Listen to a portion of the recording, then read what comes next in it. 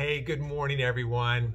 Wow, great to see you. It's going to be a great day. We're going to let the Lord just fill our day with His love, with His presence. You know, when the Lord is there, nothing can go wrong.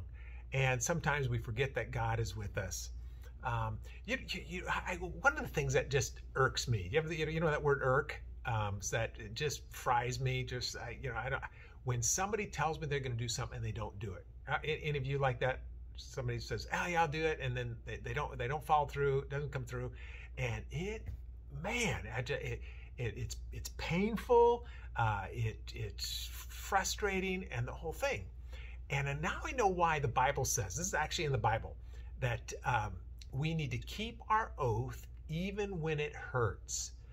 We keep our promise, right? In fact, the Bible says the Lord despises a vile man who does not fear the Lord, who does not keep his oath. And so there's a reason for that, because we can decide it's going to hurt you or it's going to hurt the other person. And Jesus took the hurt for us, said, you guys deserve to be hurt, but I'm going to take the pain.